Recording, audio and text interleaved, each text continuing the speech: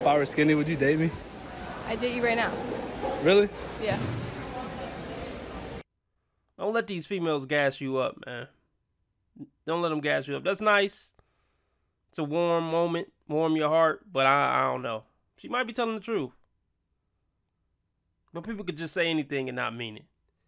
Maybe she's just saying it for the camera. Who knows? Just to come off as a good girl.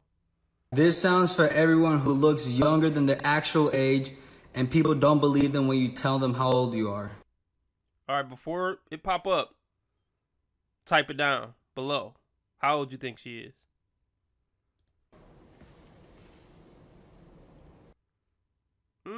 Actually, she look older than that. I'm not trying to roast, but I was thinking like 38 or something. I'm not trying to roast. Ladies, please stop getting tattoos all over your body. It's trashy. A diamond in the middle of your chest, it's just...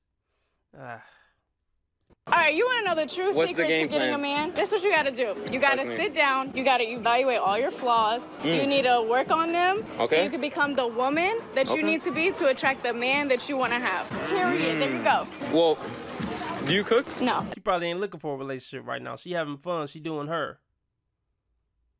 So she haven't done that yet. But it's good advice. This is what happens when your boyfriend gives you a bracelet and dumps you to be with your best friend. Have fun with her, Ryan. I don't think Ryan will ever recover.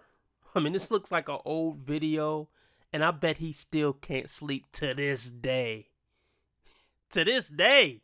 When he hates me now, but I'm proof he can get pretty girls. Oh, come on with the ego. I'm sure there's plenty of people who don't think you're that pretty. And are those lips fake?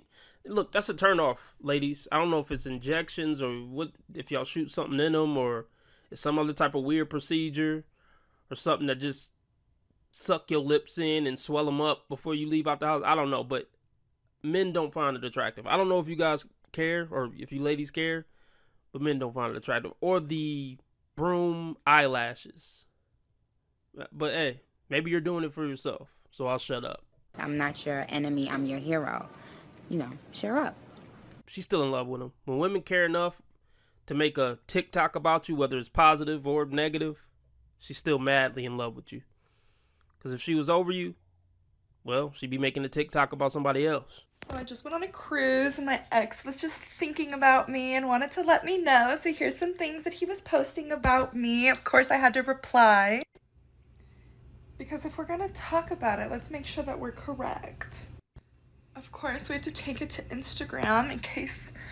This is petty. They're both trash. Look, keep your relationship off social media.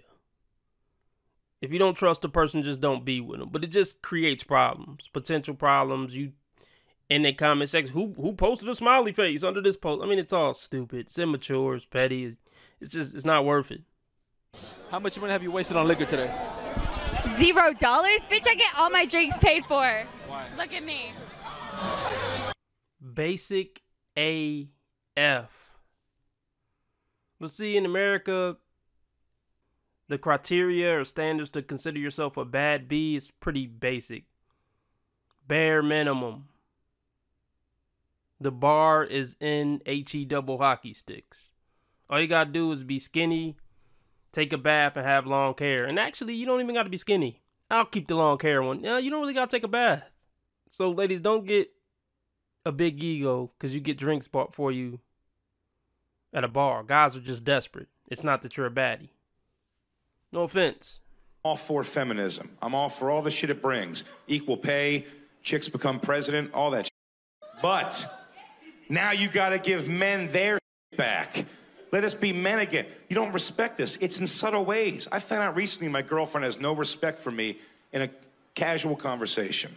We were talking with some buddies about UFC. We were talking about how a lot of those guys get arrested. They get in trouble for domestic violence. They beat their girlfriends and wives. And my girlfriend says to a bunch of other dudes, she goes, oh, yeah, that's why I would never want to date somebody like that. The kind of guy, like, if he just lost control, could, like, kick the shit out of you. And I was like, I could beat the shit out of you. Okay, the lesson that can be learned from this, ladies, don't try to fight men. You can't beat men. You can't beat 95% of men in a fight. I don't know how we got to this point where women are running up on men, poking them in the head, punching them, really thinking they can really run a fair one with a man, just don't. It could end very, very bad. I'm saying this out of love.